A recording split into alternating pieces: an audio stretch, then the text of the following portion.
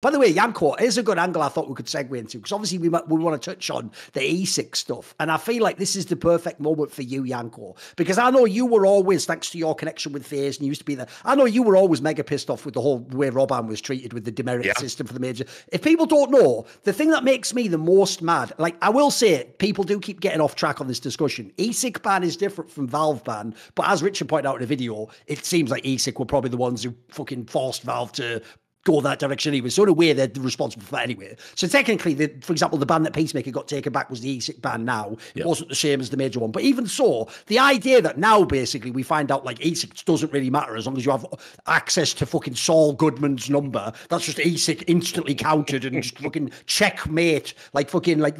like fucking teleport behind the guy and he just gets killed like anime style because Saul Goodman. Yeah, I know. Exactly. So now that we found that out, dude, that pisses me off when I think back now, because what it makes me realize now is the only logical step is actually to unwind all those fucking bans, to say, like, fuck this stupid standard where if you just did it and you didn't report, you're the biggest criminal of all time. And actually, it's worse than the 100 one. It's people like Robban. Dude, he can never get that back. He can't go back in a time machine and re-experience his team that he worked with for years winning the major. Like, remember, the most majors anyone in history has won 4.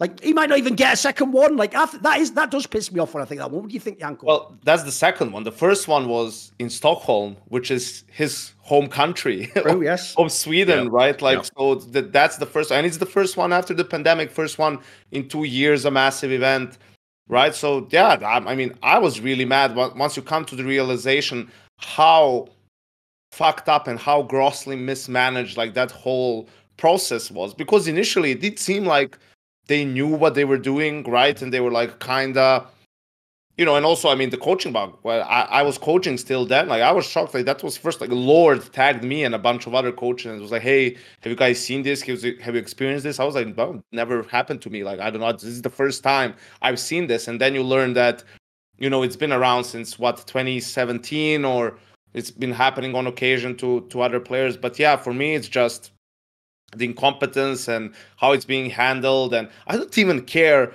like, I don't even want to go as deep into details, whether it's like, oh, did Hunden relay the information? Did the players receive the information? What was it? It's just like this whole process and everything. And you make these decisions and you're not even like, as soon as someone fights back at least a little bit, like, that's it. Like, that tells you how strongly they feel about their sentences and convictions and whatnot, when they can't even really fight it against the case that was the most publicized and whatever, the most obvious or whatnot. So for me, it's just, I'd like to think that I believe that a body like that should exist on some level, but not like this. They can probably come out and say, well, we don't have the funds to do all this. Well, then don't do it, or ask for more funds. Like, if you can't do it right, don't do it. I tweeted out, they're doing more harm than good, because they're also making the scene and the game as a whole look like a joke, where it's like, oh, you're cheating, we're going to ban you, but then you fight a little bit. Like, even the stuff for the Antwerp major with Zach and I think Peacemaker, they're like, and Peacemaker, they just banned them like 2 days or like 5 days before the event starts. And then 5 days after the event is over, they're like, oh, we kind of, we screwed this one up, like, you guys are unbanned. And they had to miss the fucking major on teams that actually really needed them, right? Like, it's, luckily you can argue on some level, right? Like, when you have a guy like Carrigan, like, he can do a lot of the stuff and whatnot. But Robban is just like he does a lot for that team. It's basically like the coach a team like that needs. They don't need a super in-depth tactical guy. They need a guy who's going to keep like the atmosphere up and help the players work with each other in a team where you have a lot of stars and where the expectations are really high. I mean, the expectations for FaZe were the same this year like they were for G2 and Vitality, and all three teams made changes. Look how much Vitality and G2 were crumbling throughout the year, because their issues were more in terms of team cohesion and like kind of people having more fun and not being as stressed than they were that they were playing awful Counter-Strike all the time. They were playing awful Counter-Strike at times and whatnot, but that's not the point. And FaZe, yes, they were playing better Counter-Strike, but I think they had a much better atmosphere and approach between the players, and they always believed in the win. And that's why how many bullshit rounds have we seen from FaZe and their individuals in some of those championship runs? And you get that from every championship level team. Every team that had an era was winning important games. Like, and we always say the same thing. It's like, you are a championship level team, not because you play your best game most often. It's because when you play your C game, it's still good enough to beat a team that's, you know, objectively worse for you. Like, your floor is way higher than some of the other teams. So yeah, I think it's just, for me, ESIC either completely rehaul it and, you know, get other players within the scene. Obviously, it has to be Blast and ESL as the big TOs in the scene. You know, whether CSPPA is like a part of it, I don't know. But put more money into it, give them like the proper staffing and the resources to do their job correctly, or just don't do it and leave it up to the TOs for their own tournament have to administer everything. Also, I mean, that would actually invest them with some level of authority, right? Because the problem right now is that they don't have any inherent authority if the tournament organizers are not backing them. And I think, like, if we go back to the coaching bug, I do think that some of the things that ESIC provided were a valuable service, but at the same time, them just issuing bans independently of their own decree requires buy-in from other tournament organizers or from Valve. And I think you have to be able to both pay for these investigations with these experts that don't necessarily work for you, but are critical to maintaining competitive integrity within your scene. And then you also have to kind of have them be an independent, you know, adhere by agreement to their independent bans and everything like that. Otherwise, the authority isn't there. It's a very weird situation to have ESIC, right? Okay, go on. That's it. I have a question for Richard on this topic, actually, because I've watched some of your videos on this particular thing, and I understand why. If people don't know, I always draw this parallel, right? To me, ESIC for Richard is what Sir Scoops hoped CSPPA would be in his worldview. It's something he wanted for a long, long time, not least because you hope when it's up and running and it actually serves the purpose it's made for, it doesn't have to be people like me and you every day. Several ties with you as a friend because you criticised it. That's maybe a bit of a tough one, sure. There is that distinction. By the way, I even bring this up as someone where it's actually, I'll tie Scoops in again, as someone who I do have admiration for, even if maybe I don't like him at the moment, which basically I would say is this. One of the things that Sir Scoops always told me in esports in the industry was, he actually said, for real, he was looking forward through things like CSPPA to the days where you'd have a war chest, and when people like orgs wanted to enforce a fucking shit up contract, you would go, you know what, that doesn't work anymore. Let's see you in court and let's see how this actually plays out. Right? The problem I have is this, which I want to ask you about, is, like, you already listed in the past, like, the problem is it's not just this coaching bug thing, which as each wave comes along, they seem to handle worse and worse and lose track of what the precedent is and how the difference between the bugs are. That's not clear to fans at all, by the way. People do not understand. They think that some people are just getting totally different punishments. And like I said earlier, it hasn't even been well communicated, the difference between a Valve demerit major system ban and an ESIC ban. I think people think it's the same thing. So there's that. But the bigger thing to me is, isn't the entire concept of ESIC a bit flawed if they don't have some sort of war chest to go to do court cases or some sort of way of battling these people? Don't they need it to exist? Yes, but here's the problem. They're a non-profit organization, and we don't know anything about their finances. Nope. Wasn't there also that tweet? I remember it was from Lopez. Was it? No, it was the guy with red eye. Luke Cotton. There you go, Luke Cotton, who's a UK veteran in the industry. He actually made a tweet famously when they first launched and said something like, if you're a non-profit, you have to publish like your, like, basically your books or something along those lines, right? Something akin to that. Have they done that? And that was back in 2020. This is 2020, I think. Early 2020, yeah. Yeah, and Ian Smith, the founder of ESIC, did promise there would be a full accounting available. And so far, no, it hasn't happened. And listen, it's no secret that I've been an advocate for ESIC. But things like this are extremely troubling because, you know, we need to know how much money they're getting, because we're assuming they don't have a war chest.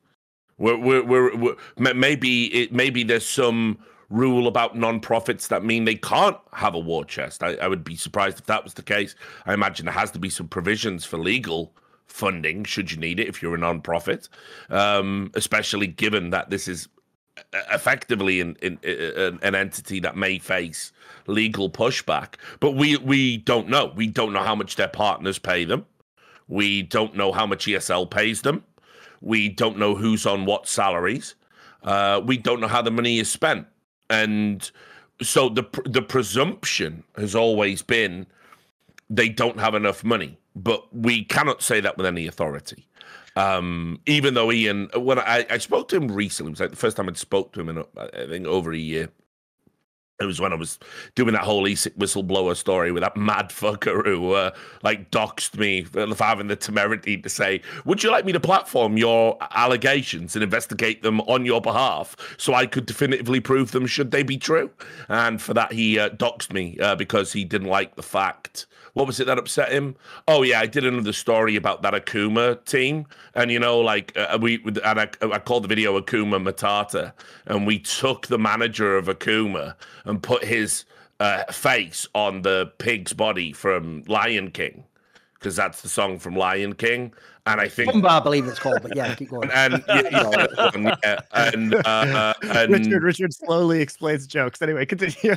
Yeah, no, but just in case anyone doesn't get it, because they certainly didn't. They thought I was insulting his weight, which would be like the pot and the proverbial kettle. But whatever. Anyway, so he was really upset about that, and basically he even tried to induce me, I think, to give him some money at some point under the promise of sending me some information about an exploit. It was all very weird. But anyway, here's all you need to know about how dysfunctional ESIC is. This guy's like, trust me, I interviewed him on 3 separate occasions. He's a fucking nut job. He's accused almost every professional player of fixing a match, which, by the way, I don't necessarily disagree with him on that point. But you know, he's done it with absolutely no evidence whatsoever. He's accused me of taking backhanders from ESIC to my face, even though that makes no sense. That did crack me up, though, because if you don't know, Monty, what happened was Richard had already done back and forth all these articles, and this guy basically said to Richard, once he's found out Richard wouldn't just agree with everything he said, like, for example, just publish things without evidence, he goes to Richard like, oh, well, actually, now I know why you're doing this, because I heard that they had 60 grand that they were paying a video, and that was obviously your secret, like, payoff money, which is like, what? Why are you saying this now? What? Yeah, and so anyway, so all you need to know about how dysfunctional they are is they hired him on a 6-figure salary. Fucking hell. Come on. So what experience is this guy? By the way, like, listen, I don't know ethically whether I could even take the job. I don't know where it falls into. I certainly couldn't work as a journalist if I took it. That's a given. But they've never even sounded me out. Like they didn't come to me. It's like I've done investigations and given them my findings gratis. And they didn't even say, like, hey, want a 6-figure job? They didn't even ask, like, politely over a cup of fucking tea. And they hire this fucking nut job just because, like, who says I have my own database. His database is garbage. It's like screenshots of going, yeah, that guy fixed a match in, like, 2017. It's like, it doesn't meet the evidentiary standard. And yet ESIC was so enamored with him, they hired him. So, I mean, listen, the past few months for me, it's been a real crucible. It's like a trying to accept that I don't think ESIC as it stands can be what I hoped they were going to be. Remember, we're still waiting on the North American match fixing thing. All those motherfuckers will be retired in Valorant. You know, they'll all be retired by the time the story comes out, and I don't think I don't think it's going to come out because what I'm starting to see. You'll notice these things that all of ESIC's flaws have been at the investigation point. Yes. That's where it's all fallen down. And, you know, just to make 2 final points, I'll shut the fuck up because I could talk about ESIC all day. I'll save that for my own stream. The 2 things it is, they should never have got involved in cheating because they don't know anything about the games. Yes. They should have disseminated that information to TOs and said, do with it what you will. They should have given it to Valve, showed them their findings, and said, what do you want to do about this? They didn't. They made determinations that made no sense. That's how you end up with Roban sat at home for 2 fucking majors for losing a game 16-1, experiencing a bug once, and reporting that he experienced it and walking away from his PC. and he's done 2 major bans. Meanwhile, guys like Hunden, I mean, obviously he's not going to be at a major. He probably will be when he works for Astralis. But you know what I mean? He just gets to dizzle his way back into the scene. And not only did he abuse the bug in a game, self-incriminate, then try and get someone with autism or someone on the autistic spectrum to also self-incriminate by trying to deceptively trick them. He then, after he came back from that ban, leaked his team's strat book under inducement of money to a rival team who he wanted to go and work for, who would, by all accounts, behind the scenes, offered him a job, and they played each other at the tournament he did it at. And he's back. He's eligible to have a job. He's eligible to go to a CSGO major. Like, the whole thing is a fucking mess. So, yeah, they should never go into the cheating, and they absolutely should just not be talking publicly about the investigation will drop by X date. Investigations don't work like that. That would be like a detective going to a fucking grieving family. We'll find your fucking daughter's killer by, Tuesday. You know, you don't do it. You let your work speak for itself. But for me, it's also, I was disgusted when initially the bans came out at the orgs who just, because they were banned from coaching. They weren't banned from Counter-Strike as the game or being involved in any capacity. Right. So the orgs, they just moved coaches to like an analyst position. Mm-hmm. And I even know for a fact some of these coaches were with the team in practice in the same role. Yes. Right? So they would basically just at the time not be with them during the game and not be on TeamSpeak during the game. But let's say if a team is Danish and the players are all playing from Copenhagen, that banned guy could be in the next room, and in between maps they could still all sit down together and he could like prepare them for the following map. And it's like, I don't think there's any doubt that Hunden was like a good coach if we disregard like the cheating, that he knows the game and that he was like of great benefit to Heroic, or that Twista was very helpful to Ents at the time, right? But the point is, like, don't you have any fucking principle at all? Is it really just down to winning at all costs? Like, I couldn't understand that at all. That's why I gave props to Mouse at the time, who just straight up cut ties with Reg and all complete, just fired him. And he was probably doing a lot for that team as well and for their success, right? It probably wasn't an easy thing to do, but at some point you're like, you either have integrity or you don't. It's exactly because they were helpful to your team that you need to cut ties to show that your integrity is for you above everything else, and you'd rather lose without him than win with him. By the way, one point I want to just circle back on, because I haven't seen people emphasize this one enough. This is where, like, the most boring thing I think about realization I've had in the last few years of esports is I used to feel like I was sort of like on the cutting edge, like I'm the one putting it all together, till I realized that it's just people can't read. That's it. People in esports don't read and they can't read. Like, you can put all the info and they'll never put the two concepts together and go, like, I'll give you an example. If you go and read that series Richard wrote about this match fixer, the guy from ESIC who was investigating the match fixing, like exposing it all and calling people out, right? There is a part, no joke, where he admits he himself was putting bets on these games. So he himself, the person playing the role of the police, expertise. An investigator. It was like a criminal, you know, joining the FBI. So he basically is himself corrupt, which, spoiler, means you can then no longer trust a single word out of his mouth. He is shown he doesn't have integrity himself. And then secondly, here's the other part that immediately made me think of is, what sort of background checks is ESIC running? So the guy that you hired, like Richard says, 6-figure salary to help with match fixing and this sort of stuff, himself is involved with the crime. So you failed on the character test immediately. And then here's the second one. The second he doesn't work for you anymore is trying to sell that information, if not sell other things. Like, who the fuck are you hiring? You know what I mean? He's out there blackmailing teams right now. My last article of the year is, I also started a bit of a spicy one about Intel and how ESL have mismanaged the biggest sponsorship deal in esports. So maybe that comes out. Yeah. Maybe I saved that for the 1st of January. Happy New Year, dickheads. Who knows, right? But like the last article I'm writing is he's been going to he's going to players and saying, pay me money, I will give you the evidence. It doesn't even work. It's a screenshot. It's easily replicatable. It's not like a fucking. Why does he make it like a movie? I know, like it's all you give him the sack of money. He hands you the screenshot, then he goes, sets it on fire. Well, that's that taken care of. Yeah, you're free to go. The message will self-destruct. I know exactly. What the fuck? Yeah. So he's doing that, and when people decline, because like trust me, I've seen the type of things he considers evidence.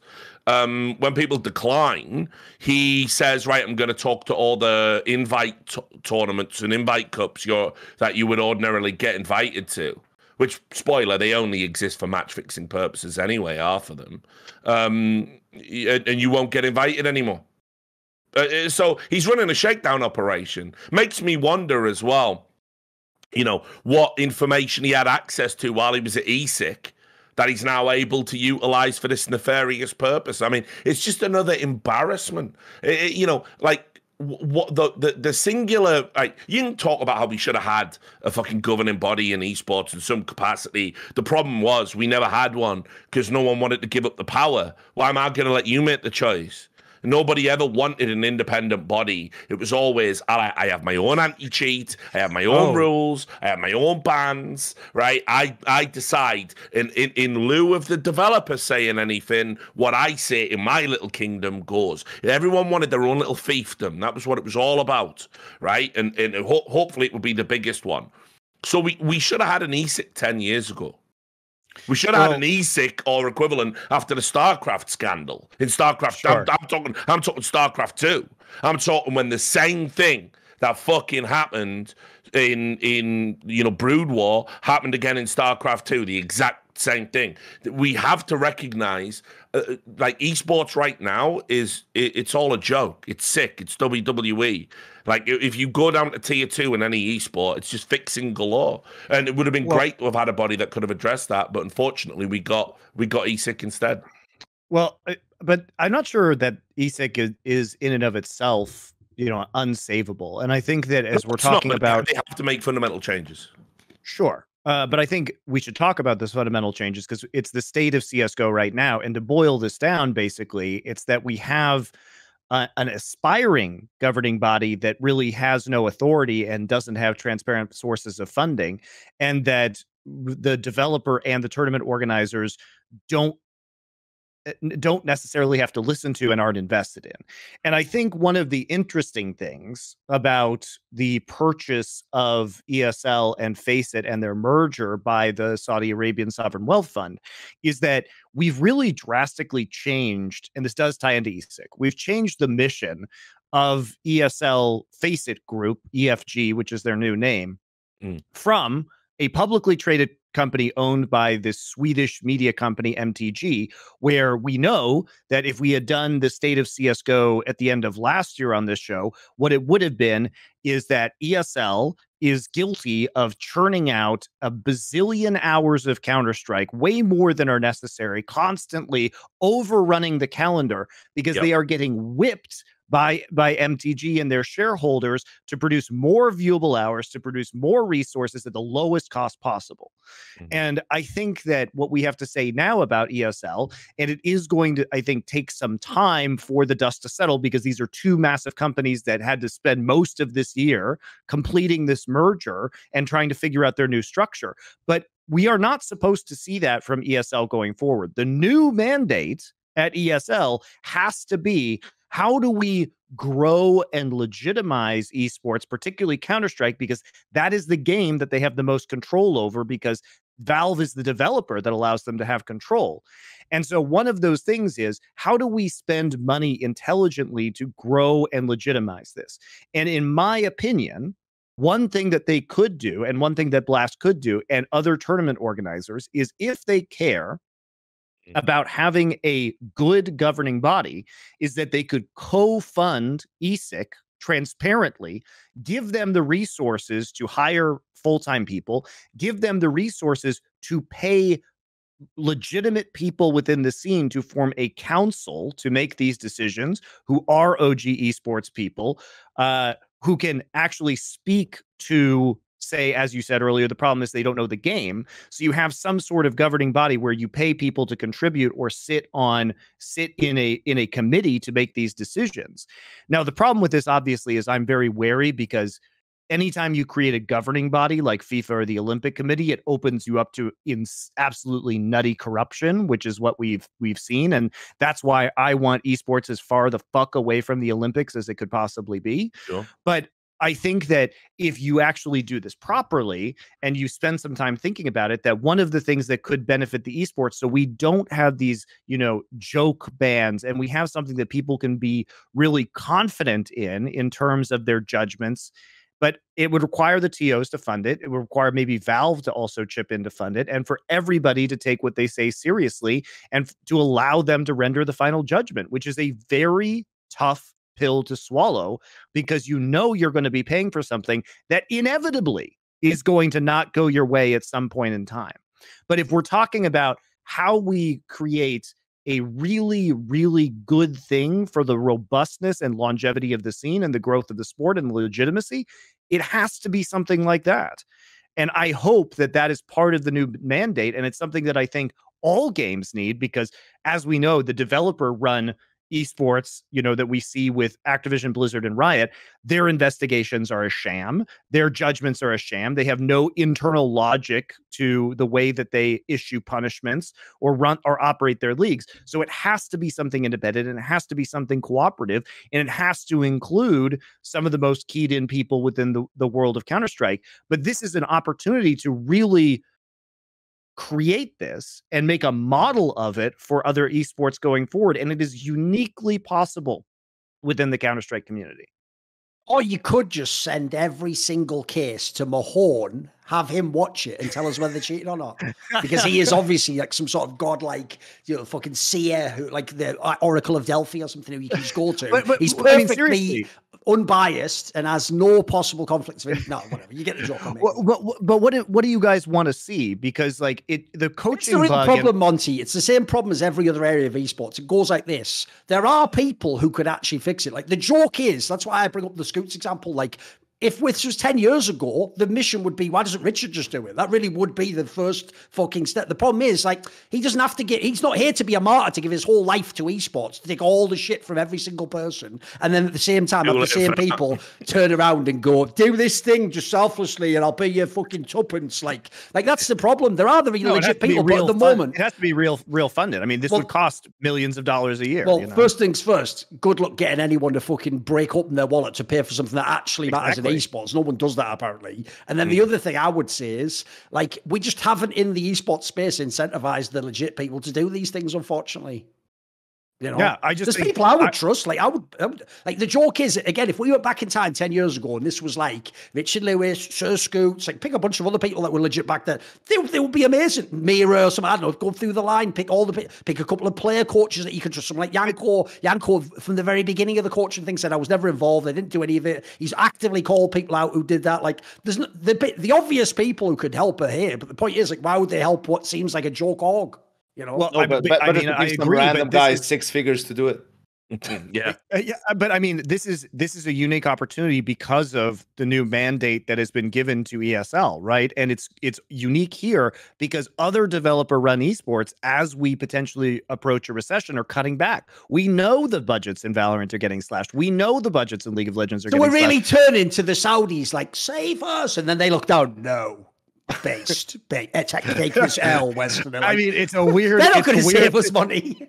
It's a weird situation to be in, but this one where there is the independence and resources to maybe accomplish that. I'm not saying they are going to do it. I'm just saying that this is the only shot. Oh, I put it this way: the real point Monty wants is that the last thing he said there. The emphasis is you can't do it in the other games. Like, Riot and Blizzard are in your way, and spoiler, they're utterly corrupt anyway. Like, obviously Blizzard's on that Got Milk fucking commercial from the 90s that Richard might remember from the old American comic books. And then fucking Riot's whole shit is like, don't sabotage Beastie Boys in it, just fucking sabotage all the women's lawyers and that. So, like, you can't expect these people to fucking police the game. So yeah, you are right. CSGO is the only one, but as I say.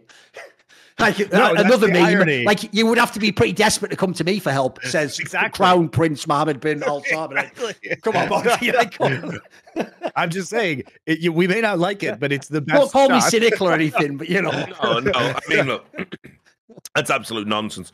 You couldn't have any. I mean, like, as it stands, it's already problematic because we know ESL pay what is presumed to be a disproportionate amount of money to ESIC. One of the reasons why a lot of people didn't want to buy into they're the ESIC main funding partner, right? I'm assuming they're the main ones. A Trojan horse to get ESL all up in your shit.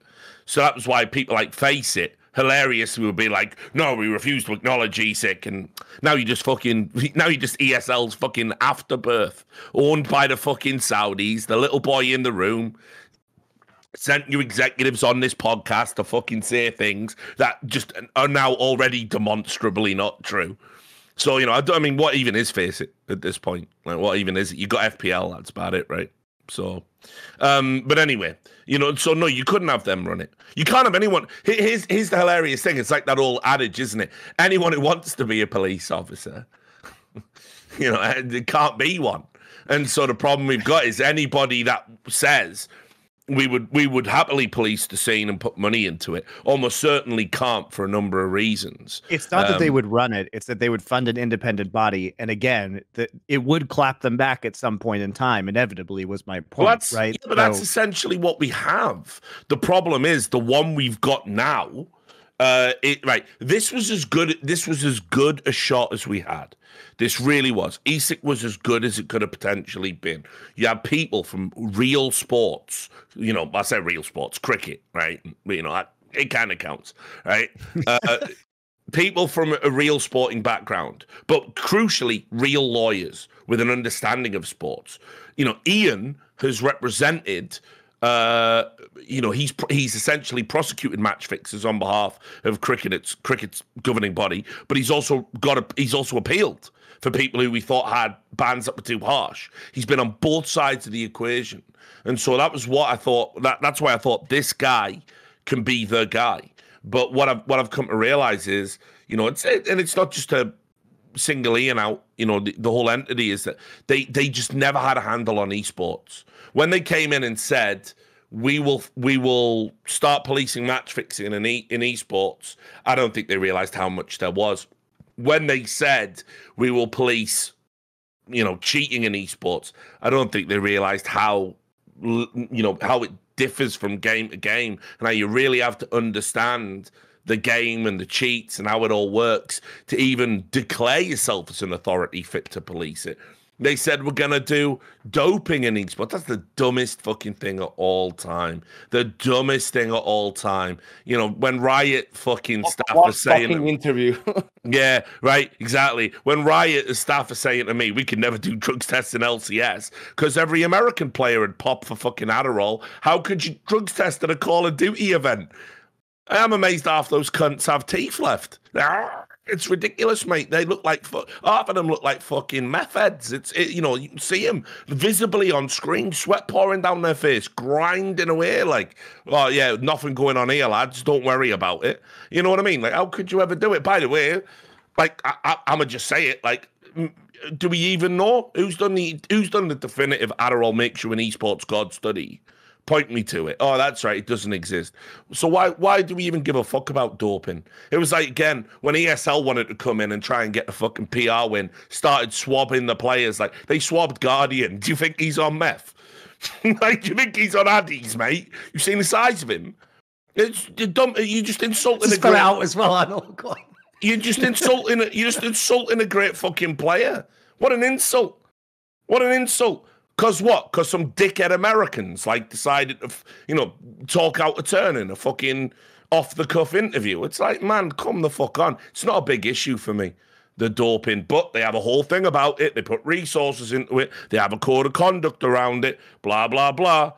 It's just like, you know, I just don't think they really understood what they were getting themselves into. And the whole last year, 18 months, whatever it's been, they've been trying to climb out and get back to, like, let's just stick to basics. Let's get back to what we know, which is betting data and match fixing.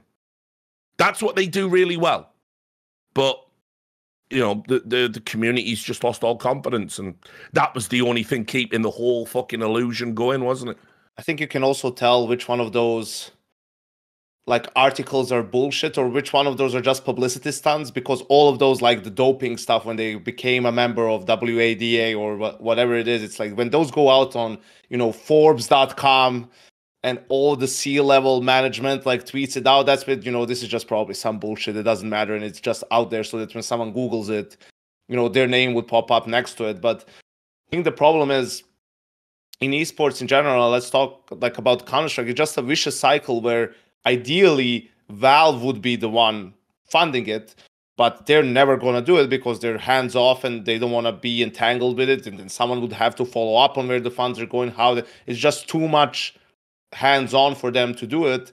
So then the only other entities really that could do it is either the TOs, right? Or the players themselves through CSPPA, right? Those are the only other parties that could fund something like this, which is, first of all, I mean, there are potentially some conflicts of interest there depending on how it's handled. But also, I mean, ESL, obviously until recently, but everyone is hemorrhaging money, more or less. So how much money do you really want to put if you're Blast or if you're ESL from last year into this into this body in regards to, sure, you want to help out, you want to do something, but the reason why ESL was doing tournaments like they did beforehand and why you have, some sponsors still on the show is, well, because they were trying to, it's obvious, as you guys know, it's a massive difference whether your company is publicly traded or not. The main difference being your books are public, there's quarterly reports, right? So, I'm sure there was a mandate at some point for ESL for hey, we can't have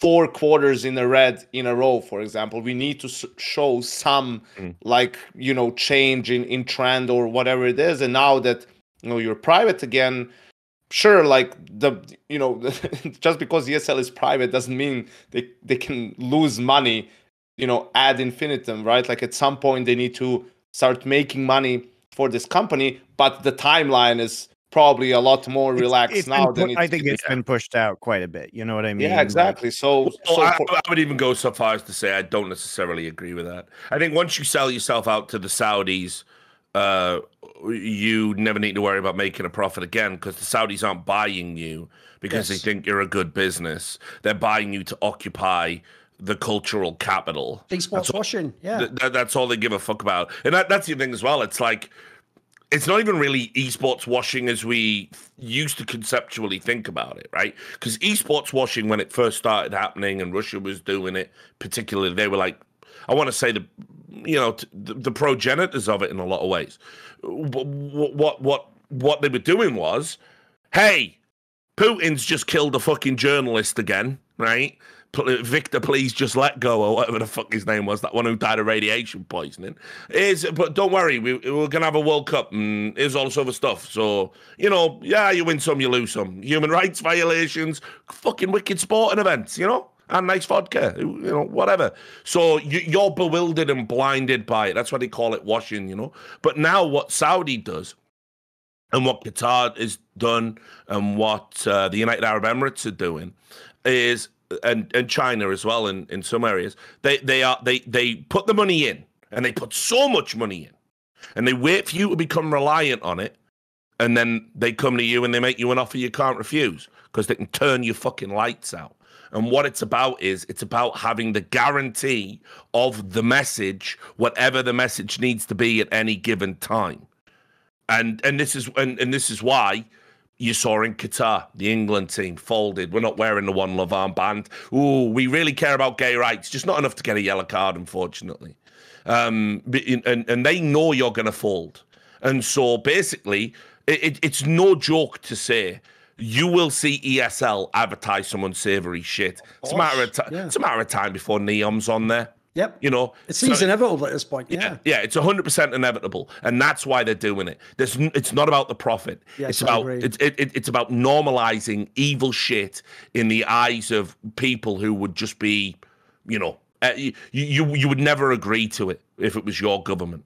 You would never agree with it. This actually, what you were saying earlier as well about the fact that they've tried to do too many things, I think that's also one of the number one things you have to address about the ESIC thing. It's narrow the fucking focus. Make it one thing and be really good at it and nail it. So, for example, I would tell you what I would make my number one rule tomorrow. It's what CSPPA already does, just by virtue of the fact it's the top players. It's only about CSPPA realistically is an association of tier 1 professionals. It isn't all Counter-Strike players. It isn't Counter-Strike players in China. It's none of that. Because not only would they not waste their resources on that, but no one gives a fuck, let's be real, except for tier 1 pros. So spoiler, first of all, the way I knew ESIC was really in trouble right out of the gate is they called it the Esports Integrity Coalition. You're doing all of esports now. You know, I'm the person who has to face that fucking stupid line a million times for the last 10 years. Like, you call yourself an esports historian, but you've done nothing on Smash. Like, there wasn't even a game when I started your moron. There was about 4 games, and one of them was Quake. Like in this scenario, you're not the Esports Integrity Coalition. You're the CSGO Integrity Coalition. And best case scenario, just take care of tier 1. If you can just take care of tier 1, that fixes, by the way, 99% of what we care about. Because as Richard says, we all, if you're not a moron at this point in time, understand the score of what happens when, even though we're not in the online era anymore, you have one of those giant cups that starts with all the Swiss systems, and then magically those top 10 ranked teams drop in at the quarterfinals, and they sure drop out of the quarterfinals and the semi-finals a lot, don't they? Magically in matches where they would be like 8-1 fucking, like the other team would be an 8-1 underdog, and what do you know? Because it's just a side tournament, we've tripped over and lost the best of 3. There's even top fucking orgs doing that. Everyone understands, I hope, if you're listening, what the score is there. The point is, that's the rot is too deep there, boys. That even implies, by the way, every business below a certain level just has to do that to make up for when you fail a big event, you don't make a major or whatever. So it's too far. You can't fix that. At least just fix ESL events, blast events, tier 1 Counter-Strike. Let's just get rid of cheating coaches, cheating players, people doing match fixing. That's all I'd ask, because if you narrow the fucking purview to that, it might be doable. If it isn't, like you say earlier, Richard, you can't be wasting my time falsely accusing fucking Australian guys that I'm never going to see at an ESL LAN of doing match fixing. You can't be wasting my time saying someone was doing some like low-level match fixing in like MDL. Listen, not only have you not nailed those cases, no one really cares. No one really does. If it's a slam dunk, yes, do it all day long. If it's the fucking Trainwreck that it fucking was, not only have you wasted your time, you've seriously undermined your credibility. You only had a handful of things you could get wrong as ESIC. You could only fuck up X amount of times, and I think they're past it. They need somebody to fall on the sword over there. It's the only way you're going to change public perception. Like Ian, I guess it would have to be, unfortunately, is going to have to come out and say, yes, listen, you know, I have multiple projects, took my eye off the ball. I will be taking a backward step, and I will now sit on the board in an advisory position, and this is the new person who's going to take over, and you give some shit hot, like, mad impressive appointment. It's the only way. It's the only way back. Because if it's just the same old, no one's going to care next time you ban somebody, and whoever it is, they're going to lawyer up, and you're going to fold again. See more cool, funny, interesting clips based on topics from my content? Well, subscribe to this channel then, or, you know, be a pleb and don't.